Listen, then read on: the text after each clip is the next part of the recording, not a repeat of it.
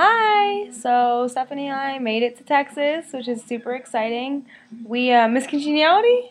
Is that what it is? I think so. So we finally made it to our hotel room. We drove like 700 miles today. It's pretty far.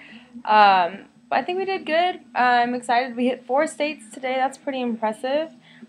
And now all that's left is kind of to figure out when we drive through New Mexico and Arizona, if it's going to be snowing, then we might have to take like the southern route, which adds on 500 miles.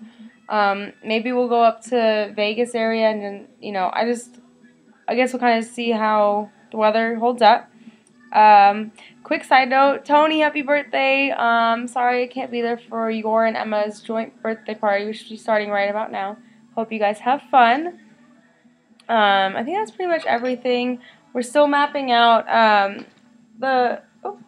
all of the maps. Like I'm working on the map right now.